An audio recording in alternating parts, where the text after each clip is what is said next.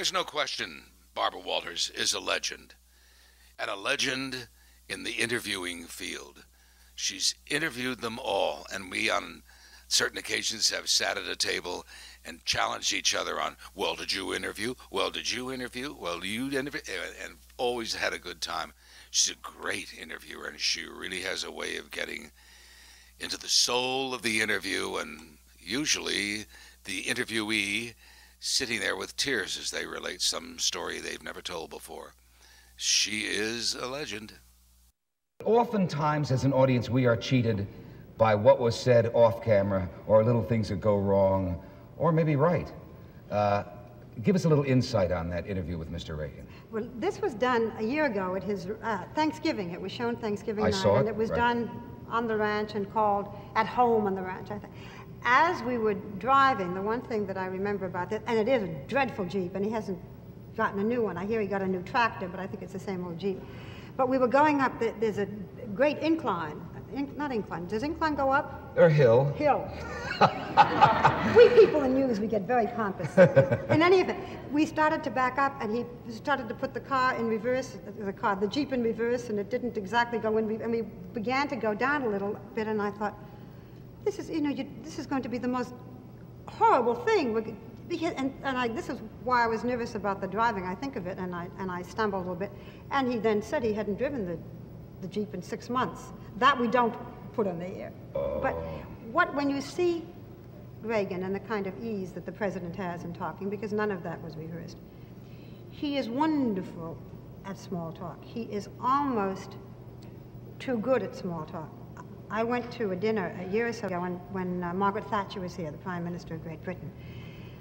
And I was terribly excited because at the table that I was sitting at was the President, Prime Minister Thatcher, George Bush, and me. And I thought, the three of them, and I thought, I'm going to hear the most insides. And I promise you, I know it sounds as if I made it up, but what the President talked about most of the evening with Mrs. Thatcher was the difference in jelly beans. They were these kinds, and they were past master. Which, if something doesn't turn around in the economy, we'll all be eating them daily. Huh? I'm afraid so. Right. What are your feelings about him from a woman's standpoint? Is he a man of great strength? Is he, is he sexy? No, I don't. You know one of the reasons that he's not sexy, and it's a lovely reason, because that really is the nicest relationship between these two people. When we were doing the interview at the ranch, as we came in, it was very cold, and she took his hands and started to do this with his hands, and with such, not just warmth, but sweetness.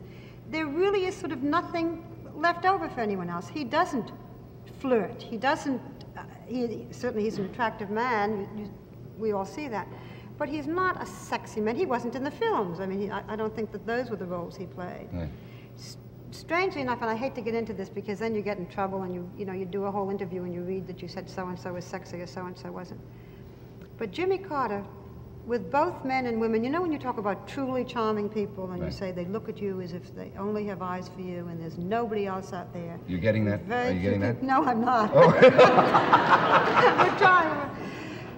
But I have often thought that Jimmy Carter was the best campaigner, one-to-one, the best communicator, one-to-one, almost that I've ever seen, because when he talks to you, male or female, it's as if you are the only one in the room. Well, do you remember the trouble he got into? He's lusting. Remember? I wasn't talking about his lusting. I was talking about his standing at a factory and saying, how do you do, vote for me. Was he capable of small talk? He was he had a, I think that we've gotten the impression over the years that perhaps he was, a lot of his honesty was maybe a little fake, wearing the sweaters in front of the fireplace and so forth. I think that was very much in the nature of the man. This is sort of a, forgive me for telling the story, but it has a point. Do you all remember a few years ago when he was very openly and honestly admitted that he was going to have an operation for hemorrhoids? Do you remember that? Right. Okay. Which is, as many and we all prayed that he wouldn't do what Lyndon Johnson did when he showed us the scar. Yes, we did. Yes. I thought my story was going too far. No, no. In any event, one Christmas, the Carters invited my daughter to the White House for Christmas. They didn't invite me, which was very thoughtful of them, because my child is around the same age as Amy's, and they knew that it would be very special for my little girl to spend Christmas with Amy. And by the way, my daughter thought that Amy was a terrific kid, and I have a terrific kid, and I figured that Amy must be far more regular than I think the impression was that we had received. Yeah. In any event, so we go to the White House, and there was a show beforehand, and Walter Cronkite was reading The Night Before Christmas. And we finished, and the kids go off, and the president, at that time Carter was president, comes over to us and starts to talk, and what is he talking to us about that night? His hemorrhoids. And I remember he walked away, and Walter and I looked at each other. On Christmas Eve? Well, it was 3 days before Christmas. On the third day. On the third day. Hemorrhoids. Don't sing the I'm going to be so sorry. Hemorrhoid on the tree. I had a point, and I'm going to make the point. Yes, go ahead. In spite of my troublemaking. Which was, the man was in some pain. It was very open. It was very honest. He wasn't trying to pretend. Walter and I looked at each other and said, well, you know, we both thought we had a big scoop for the news. How do you go in the news and talk about this? Right. But I don't know of many men, certainly many presidents, who would have been that honest.